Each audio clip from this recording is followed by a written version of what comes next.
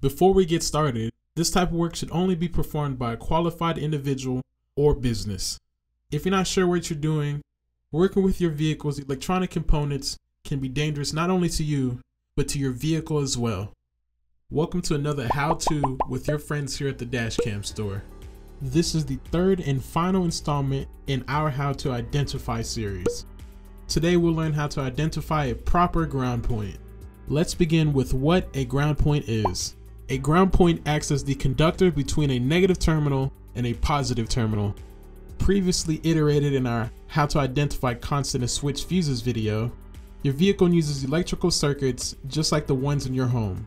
A vehicle is a closed circuit system energized by the battery of the vehicle.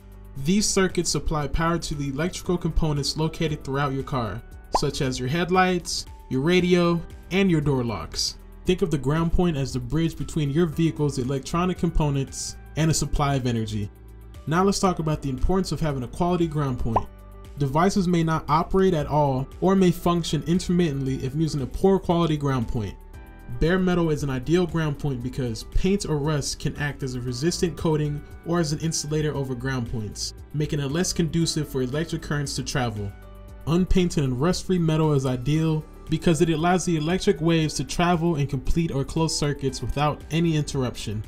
Quality ground points can conduct an unlimited amount of electric currents, allowing your devices to operate properly as well as minimizing the harmful risk of stray voltages and static buildup. In another scenario, you may come across a poor quality ground point covered in rust or paint. This low quality ground point may allow your devices to function intermittently, but in most cases, a bad quality ground point won't allow your device to operate at all. Eventually, it can lead to deterioration of electronics and loss of electrical performance. Now let's discuss the best type of ground points.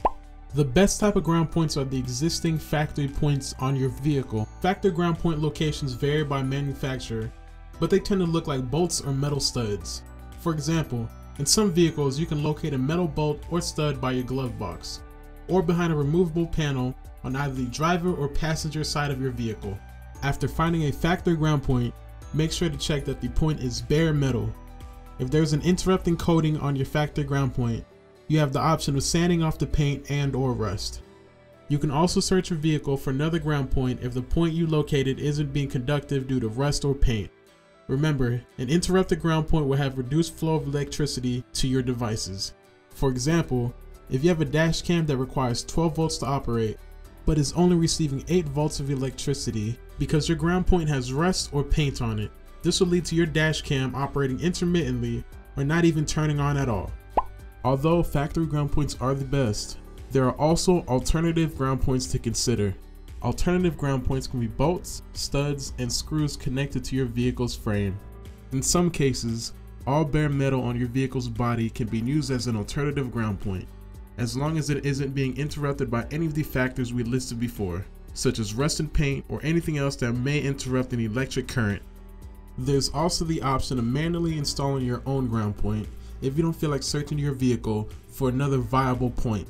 Though installing your own ground point is an option, it is best to use an already existing ground point if you're not confident with your installation capabilities.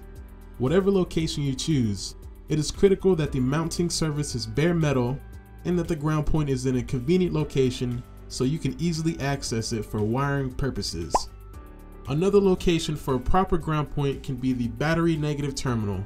Although it's always an option, sometimes it is dubbed as non-desirable because it is usually located under a vehicle's hood. A battery negative terminal means that the vehicle's steel frame or chassis is directly connected to the negative side of the battery by a negative battery cable. Though the battery negative terminal is usually located under the hood of vehicles, different car manufacturers may have the battery terminal in a completely different location, such as under the trunk of your vehicle. Meaning if you were to use the negative battery terminal to ground your dash cam, you'd have to arrange all the dash cam and electrical components from the location of your battery into the interior of your car where your dash cam will be mounted, which is very inconvenient. Today you've learned how to identify a proper ground point. You've learned how to distinguish the best quality points from the bad ones, as well as alternative ground points. And you've also learned about the battery negative terminal as a ground point for your vehicle. In this series, we begin with how to identify your vehicle's fuse type. In our second video, we discussed how to identify constant and switch fuses. And then today, in our third and closing video of the series, we've covered the topic of how to identify a proper ground point. Thank you for watching, and as always, drive safe. Now recording.